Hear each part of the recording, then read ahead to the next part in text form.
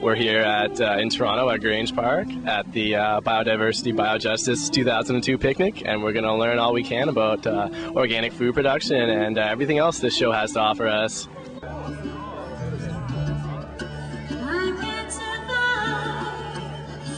So what are you? I don't know, actually. I didn't make the cut. Oh, you didn't make it? You're just a big dude. Just a big puppet. All right, cool. Awesome. Probably, all right. A good thing to turn, probably a genetically modified customer or something. All right. Cool. Thank you.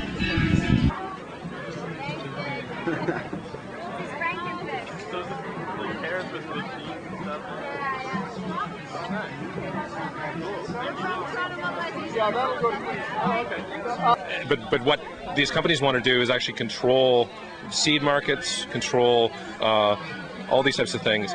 And they talk about all these nice products they want to produce, like golden rice, for example, and so on.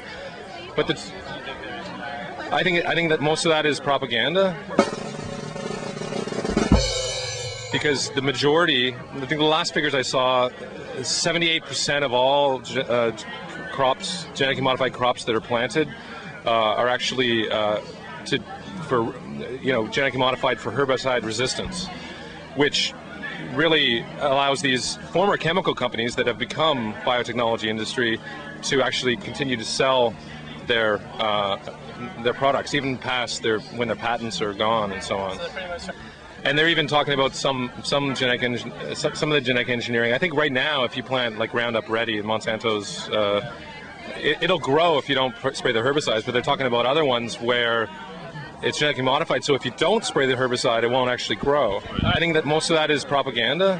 The pollen blowing from canola onto the milkweed around the fields, and so the butterflies die when they go into cocoon. I think that most of that is propaganda. And the milkweed, and then the butterflies die. And also ladybugs, too. Yeah. I think that most of that is propaganda. It's genetically modified, so if you don't spray the herbicide, it won't actually grow.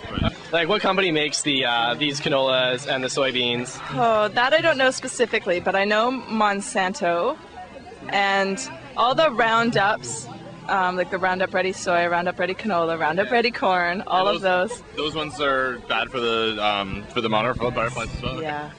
No, I think the fish genes was for strawberries to make them resist the cold, but I think that most of that is propaganda. I find the problem is lack of education, because if people really knew what was going on, they wouldn't let it happen. So basically that's why I work for Greenpeace. No, I think the fish genes was for strawberries. I find the problem is lack of education. Like, what company makes these canolas and the soybeans? Oh, that I don't know specifically, but I find the problem is lack of education. The pollen blowing from canola.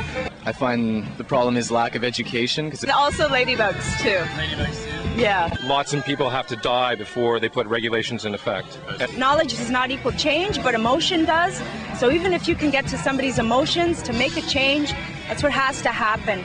Lots of people have to die before they put regulations in effect. It's like a corporate takeover of the entire food system.